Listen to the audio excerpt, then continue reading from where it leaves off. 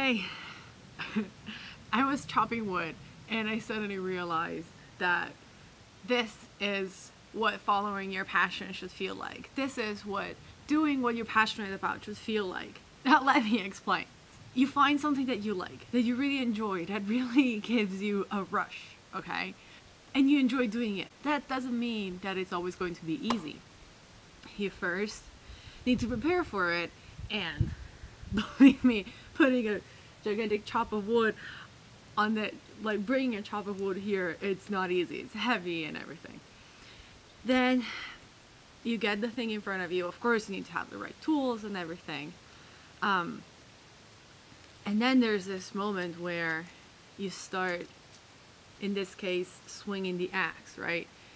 And you swing it, and you really have to feel the moment where it's time to finally pull it down and bam! In that moment when you hit it right and the piece of wood just breaks in half, that is just so purely satisfying. That's really when you're like, yeah, like this is what I'm supposed to do. This is what I want to do in life, because this is so incredibly satisfying. It's not always going to work out like you expected. You may need to adjust your expectations. You would like for the piece of wood to chop exactly in 4 pieces. That doesn't really happen. The important thing is that the way you're doing it, it feels right. Bam! Mainly the bam part is what I like.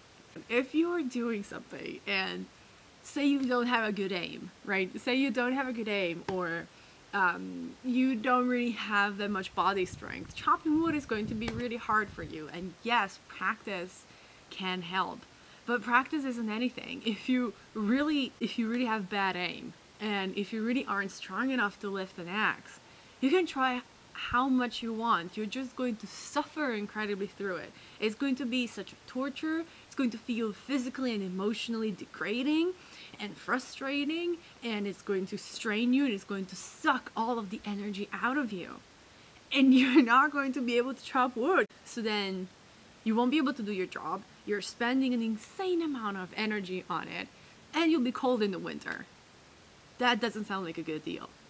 A good deal is you have a feeling for it. It's like a flow experience where it just happens. Whatever you're using, it's an extension of your own body, and you can make it work. And you just swing it, and that's it.